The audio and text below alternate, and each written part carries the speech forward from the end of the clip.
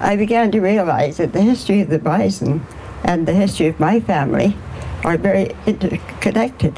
So I thought you might like to hear some stories today about where those connections appear.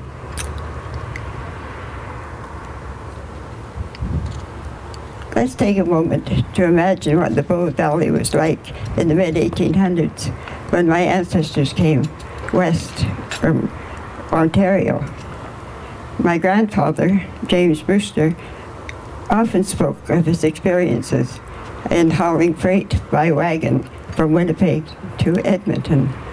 It was a hard trip. He often spoke about the experiences he had. And I remember him telling me about the first impressions of the great lone land, as it is known of. Just picture it. There was not a bridge or a road between Edmonton, or between the Rockies and Winnipeg. And so it was a hard trip. They often had to take their freight wagons apart and float them across streams and bring the horses on behind. And it was quite a job. And of course the Red River cart was designed for that because you could actually repair it en route. They used entirely wood and buffalo sinew, which is called shaganappy, to do that. He talked too about the tall grass as high as a horse's withers, which is just the shoulder of the horse, and about the myriad of flowers all over the prairies.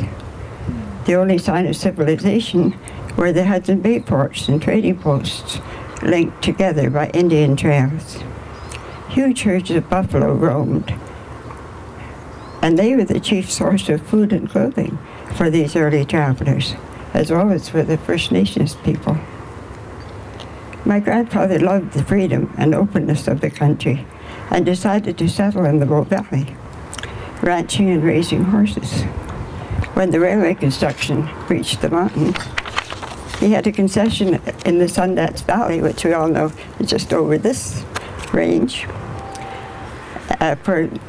lovely for the ties, for the construction of the rails.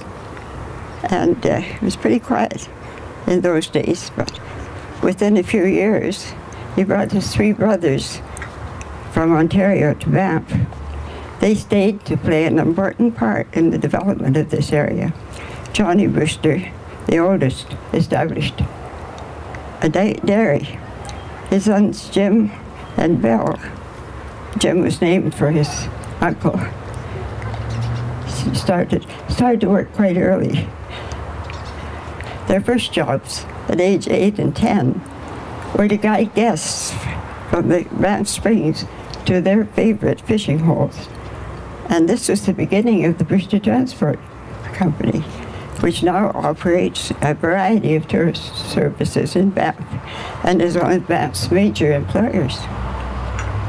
William Brewster built the first iron bridge on the Bow River in Banff when the pontoon bridge was swept away in a flood. He also built the first bathhouse at the Cape and Basin. The third brother, George, spent his life exploring and prospecting and training wild horses in the Brazil area. Both he and Jim transported military supplies in the Rail Rebellion in 1885. Let's step back now in time to the early 1870s. This story begins with the arrival of the Reverend George McDougall and his family, who established a Methodist mission at Morley in 1873, 10 years before the railway, and prior to the establishment of Fort Calgary and the arrival of the Northwest Mounted Police. Many of you have seen the white church they built in 1875, which is on the number 1 highway, 1A highway near Morley, between here and Calgary.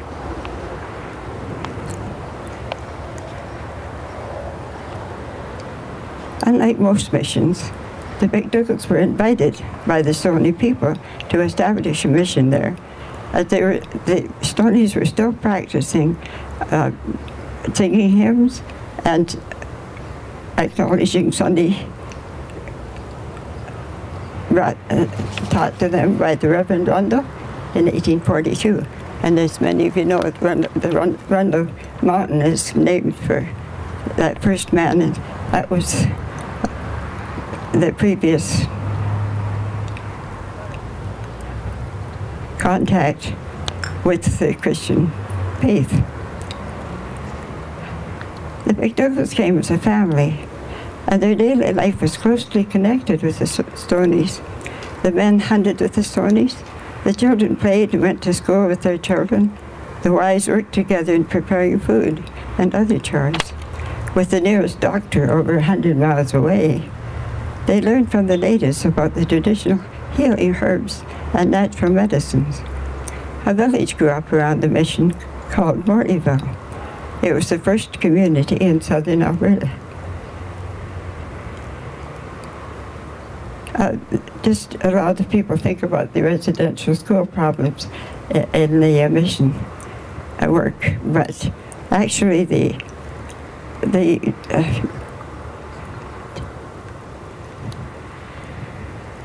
residential school legislation was just passed in 1918, which is a long time after the McDougalls had their mission.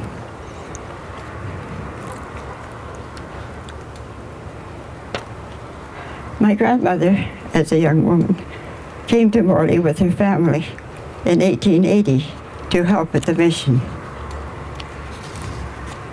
They came west from Ontario and up the Missouri River by paddle boat. I think they called them paddle wheelers. And everything went well until they got up around Fort Benton in Montana. And at that point, a huge herd of buffalo were crossing the river. And they had to wait several hours till the last buffalo passed. And by that time, the buffalo had taken so much water out of the river with their shaggy coats that they had to wait again till the mighty Missouri filled with water till the boat was navigable again. So it was quite an experience. And this painting by Charlie Russell depicts it exactly. And I suspect that he was on the same trip with my grandmother. Mary Jane, as my grandmother was called, met my grandfather, Jim Brewster, at Morley, and they were married in 1887 at the little white church there. They never left the West they loved. Later, Jim developed many real estate interests in the province, including a hotel and a homestead east of Bowden, Alberta. He was loved and respected by all who knew him. So here we are in the Luxton Garden, with still another story about buffalo. Norman Luxton was raised in Winnipeg. As a young man, his adventurous spirit brought him to Calgary to work for the Herald newspaper. On a visit to Victoria, he met an old Danish sailor, Captain Voss, who had been at sea since he was 9 years old. He was determined to prove he could sail around the world in a canoe. This sounded to Norman like a great adventure. He and Captain Voss found an old hide canoe made of one cedar log, bought it and rigged it with sails and a small cabin, and started on their trip from Victoria in 1901. There's a wonderful book about his adventures, and it was quite a journey because they had very little space. Only one at a time could be off the deck, and they had very limited food and supplies, and of course no planes to drop them more supplies. So they were out there all by themselves on the Pacific. All went well until they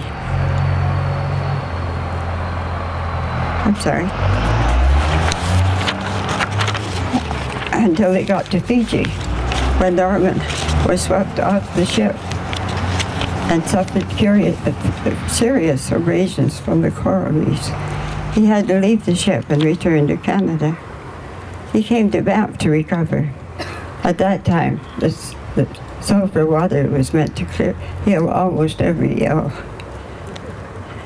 Norman saw business opportunities in Banff and decided to stay here.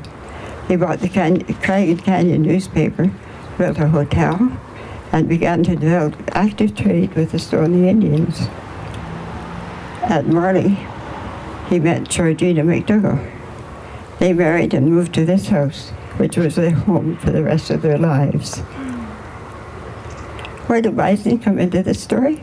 Well, nearly all plains bisons at this point were gone from the area by the 1880s. Norman heard that a large herd of buffalo would be sold in Montana. And being the adventurer he was, he decided to get involved. With the support of Parks Canada, an arrangement was made to purchase the herd and bring it to Canada. This was easier said than done, but between 1906 and 1909, over 700 bison were rounded up, loaded in boxcars, and shipped to Canada. It's a great story, and it's told in Norman's own words in a book that his daughter Ellen wrote called Banff, Canada's First National Park, which is available at the White Museum, and I'd encourage you to read that. The greater part of the herd were unloaded at Alcalin Park near Edmonton, but several came to a paddock in Banff, where tourists could view these magnificent animals. In the 1980s, the bison were moved to free up a large area of montane grassland for other animals.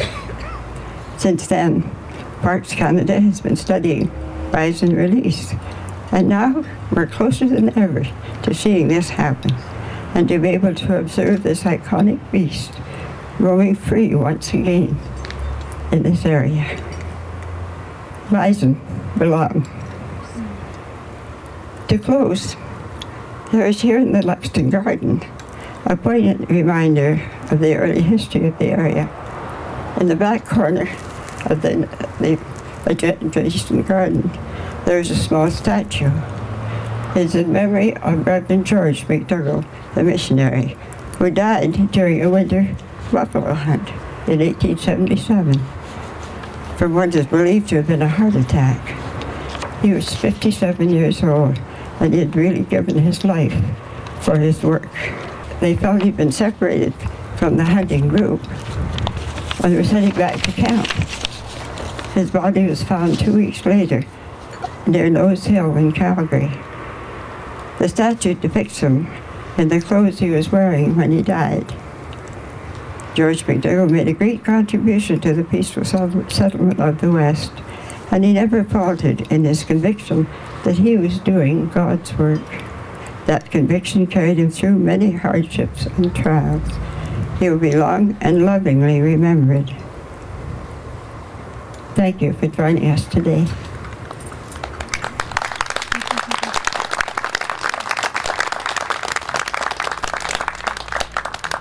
Please enjoy the garden and the food, and join me in thanking the Bison Belong crew, Maria Marchand, Julius Links, and Jolene Brewster, for all their efforts in planning this day. I think they've done a terrific job.